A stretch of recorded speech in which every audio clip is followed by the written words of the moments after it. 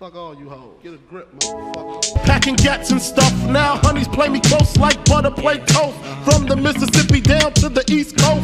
Condos and Queens, endo for weeks. Sold out seats to hear Biggie Small speak. Hey there, YouTube. It's Justin, the Snap-on Junkie. How the fuck are you guys doing today? Alrighty, so today I got a little tool haul and some stuff that I've been pondering on buying. I've just been going back and forth on which ones I really wanted to buy. So I settled on these. What I've been looking for is some pretty good striking cap screwdrivers that are made to be like a chisel, really, is what I'm looking for. Like, Snap-on doesn't make any, so, you know, I was trying to find, and I may get some other ones just to try them out, but anyway, I'll show you what I got here. So what I bought was the Wera striking cap screwdriver. Okay, now I bought these on the thing that I thought that they were a little bit different design than what they are, but this still works. It's just a little bit different. I will tell you that it's basically called their chisel drivers. They have a good hex here so you can get extra torque, and the striking cap part is very solid. What it is it's just a little flush mounted, and on I bought every one in the series that they had, especially on the straight blades. I felt like you know, everybody uses screwdrivers as kind of like a little chisel and pry bar and all that stuff. So I thought, well, fuck it, you know, I'll buy these. So I'm gonna try these. I really like the black and yellow colorway, though. Or you know, the handle colorway. That's really nice. But I thought that I thought that this striking cap, I couldn't find any good pictures of it. I thought this striking cap would be a little bit different design. I thought it would be a little bit bigger, but they've done a really good job to transition this right here, where you really can't tell that it's a striking cap screwdriver. So what I did is I bought every size. Now the smallest size is 0.6, okay, and what these have is a real wide tip. Focus. Fucking, there you go, there you go. So if you could see the tip on these bastards, it's really fucking wide, you know. The only one that doesn't have a striking cap is this small one, okay, and that's the 6mm one. But I bought that one, the kind of the next size up from that, and then that, and then I bought two Phillips. Now here in America, we don't really use Posi drive all that much, or at least I've never ran across it. You guys can fucking leave a comment if you've ever ran across it. I've never really run across it. The most two common sizes are number 2 and really number 3. Now I will tell you that these are the heaviest screwdrivers I've ever kind of felt in my life, you know. And also I got these two big motherfuckers here. Look at them bastards. But anyway, this is the 14-inch by 250. I'm guessing they're saying that this is 250, which it must be the cross section. Let's get a mic out and see what they're talking about. 250 here. Nope, that's only 110. And that's 500. So I don't know what they're talking about. 250. Yeah, that's too big. Oh, fuck, I don't know. I really don't fucking know. But what I will tell you about these is the bigger sizes, I did not know this, the 12 and the 14, you know, their striking cap is a little bit smaller, if you can see that. You know, so I really don't know how I feel about that. I kind of like this a little bit better. But we're going to try these Wera chisel screwdrivers here. I thought it would be something cool to own. So I bought these. And yes, I bought these at KC Tool. The dude Ryan over there hooked me up. I'm going to leave a link in the description. If you guys would like to purchase anything from KC Tool, click that link in the description. And what that does is it helps support my channel. And, you know, I get credit for you guys buying stuff through there. You know, it doesn't have to be anything that you buy there. You know, they just released the Hazet stuff, which is kind of the Snap-on of the German world. They did send me a catalog. I want to buy some stuff there, but it was a little pricey, like Snap-on type prices. But anyway, So I thought I'd try these screwdrivers, and the whole set basically cost me the whole set was like $152, and then, I got a discount on it. Basically they hooked me up, and they gave me a t-shirt and shit like that. So those guys over at KC Tool are pretty cool. They have a whole bunch of German stuff, like I said before. Check those guys out, and I bought something else this week that I thought was pretty cool that I've seen on another YouTuber's channel, but it just took me a little bit to find it, and that is this. So a lot of people might know what this thing is. It's the Chinese fit-all, as I call it. Other people call it the Swedish nut rounder, but it's got the hammer on it, dude, and this thing is pretty fucking cool. It's a crescent wrench that you can fucking hammer on shit. And it has this down here, a little 12-point socket. I don't know what size it is. I've never figured that out. But it's just a cool little tool. So I thought we'd just buy this to have fun with this. And I found this at McMaster Car for 54 bucks. And I don't know who made it. It's called Miners or Ras-All, maybe that's who made it. I don't really know.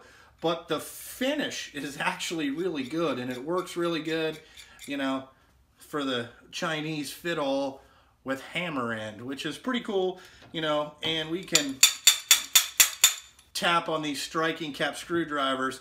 And I tried just a little bit earlier, just, before I shot this video, of striking this stuff on there, and wow. The striking cap feels really solid on these Wera screwdrivers. So I think that they'll work pretty good as a chisel, because they're wide. And they're going to be not as long. Sometimes those big pry bars, you can't get them into fucking certain spots. So I thought, man, I could use some striking cap screwdrivers. So I've been going back and forth, on that. But, I don't really have anything that we can try a demonstration on right now. So we'll just move on from that. But anyway, that's what I bought today. It came in. I bought it last week, so I thought I'd share with you. Alrighty, guys. So just to tell you a little bit about what's going on in, Justin's world this week. Let's see. So the truck started working this week pretty heavily. We're pretty much on 4 shifts a day. That means 2 during the day and 2 at night. So it's getting pretty busy pretty quick, but I'm having a hard time finding truck drivers, just good, reliable people. I thought I had that problem solved. I hired 4. I don't think one's going to work out. I think the other one's going to be all right. But one might not work out. But then I got some devastating news. One of my good drivers, he told me that he was leaving Saturday. So I've been kind of frustrated with that. It kind of put me in a little bit of a funk because I thought I had everything under control, and he's leaving in 2 weeks. He did say he would give me his 2 weeks, and I told him that I could use him for 2 weeks. So now I got to find, another driver. And right now, it's really difficult. I don't know what's going on. I pay really good, all that type of jazz. I just don't know what the deal is. He said he had to leave for personal reasons. It was nothing that I did wrong or anything like that. I kept the guy working through the winter, and I thought he would stay with me, but, things change. And I would say in business, that's the hardest thing that I've had to run across is finding drivers, to be honest with you. Finding employees. I have Nick during the day, which Nick is absolutely he is really good. So, I thought that this other guy was going to run night shift for me, and he could be my go-to guy on nights, but he had some other plans. So that's kind of frustrating, but I'll just use this time, if anybody's out there and they live in the Cincinnati area and they want a good dump truck driving job, get a hold of me in the email section, and we'll talk about it. But I have 2 shifts available. I have day shift and 1 night shift position available. I'm just looking for people. I mean, I put ads in paper and on Facebook trying to drum up some even people to talk to, and shoot, nobody's called me. So it's kind of weird. Last year I put an ad in the paper and I had like 20 some phone calls. This year I can't even get one, and it's kind of frustrating. So that's all about the trucking business. I just thought I'd share that with you. It's hard to get good employees. I don't know if you people out there are employees of people, but as running your own business, the hardest thing that I've ran across, it's not finding work, it's not doing anything like that. It's finding employees and finding people that, want to work. And what kind of makes me mad is I made some commitments to do some other stuff this year. And, I'm a type of guy that if I tell you I will do something, I will do it. I will, fulfill my commitments, and that's going to hurt me a little bit here on the trucking side unless, I can find some employees in 2 weeks here. But, I'm sure that something will come up. But anyway, what else do I got? Oh, one of my good friends, I'm not going to mention his name, but he was working somewhere else, and he just decided, this week to start his own business. He's going to start doing some lawn care stuff, cutting grass. I mean, that's what he's been doing for 10 years, and he left another friend of ours' company to start his own, which I'm pretty proud of him. That's a big step, so he came down tonight, and he wanted to know if he could keep his mower and stuff here in his little trailer that he bought, just because it would be locked up and secured in my building. And I told him, yeah, no problem. I mean, I'm here to help. Like I told him, when I first started, nobody really helped me out. I had to figure a lot of this stuff out on my own, like where to put all my stuff and, how to get work and, how to start your company and do all that type of stuff. I mean, it's not easy. If you don't get the paperwork right from the beginning, it can get ugly quick, So I told him that I'd help him out, I mean, he was worried about that he'd have to buy some tools and things like that. And I told him, I said, no, as long as your stuff's here, you can use my stuff, or me and you will work on it. And, so... I'll go out there and I'll show you his mower here in a little bit. But so this is my buddy's mower, that he just bought in his trailer and all that stuff. So we got it shoved here in the shop, which my guys will be able to get the trucks in and all that stuff. But I mean, this is a pretty nice little setup he got here. So I'm pretty proud of him that he's going out on his own and he's, going to start his own business. I think that's great. So this is his mower, so I'm sure I'll get pretty familiar with working on this sometimes. Like I ain't got enough shit to do, but, it's a friend, so I'm going to help him out, because that's what, when you have a long-term friend, I mean, goddamn, it's been 25 years I've known this guy, so, I'll help him out as much as I can. By him keeping his stuff here in the shop, we'll do that. He actually...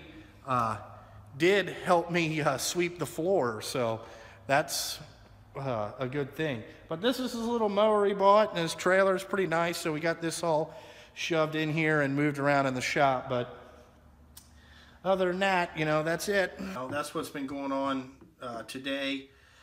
Just, frustrating stuff. I'm sure that, people out there, they'll be like, oh man, people don't want to work for you because you're an asshole. Really, I'm not. I'm actually easygoing, I mean, I don't talk to my drivers all that much unless they call or whatever. I'm not a big babysitter. But, anyway, just to get off that, because I'm sure I'm going to get some hater comments. I mean, you guys just love to bash me when you don't know fucking really shit about what you're talking about. I think it's funny sometimes. That's why I haven't been answering that many comments lately. I'm just kind of burn out on the comment section. Like, people leave comments and then, they're just half the time it's like, dude, you guys are just, you know, I can see why there's not that many tool YouTubers. I'm starting to get why that is. It's because, you know, we give opinions on what we own, and everybody's got to bash you. And I don't know what that stems from. Is that because, you know, they see us out here, you know, talking about what we got, you know? And I don't know if it's a little bit of jealousy or envy or what the fuck it is, but sometimes you just got to be like, motherfucker, god damn, you know? I mean, Jesus Christ, you guys say some rude shit. And it's just like, you know, but, you know, I chalk it up to this, you know, every asshole in the world's got an opinion, and those comment sections are just their way of, you know, voicing their, you know, opinion. So I understand all that shit, I guess, but it's, you know, I get why, you know, there hasn't been a lot of them. And there's people that vlog, you know, I mean, fuck, you know, to do this YouTube thing, you got to have thick fucking skin, because, you know, you people out there will just straight fucking destroy, you know, any type of, you know, whatever you get, if you get what I'm saying. Like, you know, like, fuck, you know, we don't have to show you none of this shit, really. We do it because it's fun for us, you know, and we're learning a skill how to make videos, really, is all we're doing, you know, and we're trying to give back, like that thing with Justin Dow. I mean, I think that's a great thing, what he's starting there, you know, and, you know, to give back for the technicians of tomorrow. I think that's a great idea. And Justin, fucking thumbs up on that, dude. I mean, I respect that. You know what I'm saying? Like, me and him talked about it, and that was because of another viewer wanted to give something to Carlos. And I'm going to send some stuff to Carlos, too. I'm just waiting for my guy to get in the stuff I ordered. So, but I'm going to send some stuff out to Justin, and I think that's a good thing, you know? You know, I mean, I don't think we need to be called douchebags in the comments 8 fucking times. You know, I think that's a little wrong. And I think you guys should, you know, if you don't have nothing nice to say, don't say it at all, you know. I mean, it's just, it's kind of frustrating sometimes that people are that, you know, that mean, really, you know. So, that's really enough about that. Alrighty, well, I think that's pretty much it for today, guys. That's what we got going on here. And, the Snap-on Junkies world. I haven't bought any, you know, Snap-on stuff lately, just because I haven't seen my guy, and, you know, I got to work on paying the bill down a little bit. It's pretty high right now, but that's neither here nor there. But, let's see, you know, I still got some stickers for sale. Visit the snaponjunkie.com on those. What else do I got? Oh, visit my Instagram. Like I said, you know, it's the Snap-on Junkie, or at the Snap-on Junkie on Instagram. You know, be a part of my Instagram page, because that's where I'm going to post a lot of the behind-the-scenes drag racing stuff when we get started doing that at the end of the month. So that's going to be a cool series, because I'm going to take you guys along and show you all of the bullshit that not a lot of people know about. So that's going to be pretty sweet. But anyway, I think that's all I got for today, guys. I hope you enjoyed this video. Like I said, if there's anybody out there that would like to get in the trucking business, I'm willing to, you know, teach you if you have a, you know, good driving record and all that stuff, and you live in the Cincinnati area. Get a hold of me. You can email me. The link's always in the description and stuff like that. I haven't got any ratchets to restore lately. I'm still waiting on some stuff for Garnett ratchet over here. I got it all ready to go. I'm just waiting on that, so we'll put that back together one day this week. Hopefully, if we get the, I had to buy new soft grip handles for it, because the other one was fucking chewed up. But anyway, we got that going on. So, like I said, that's really all I got going on today, guys.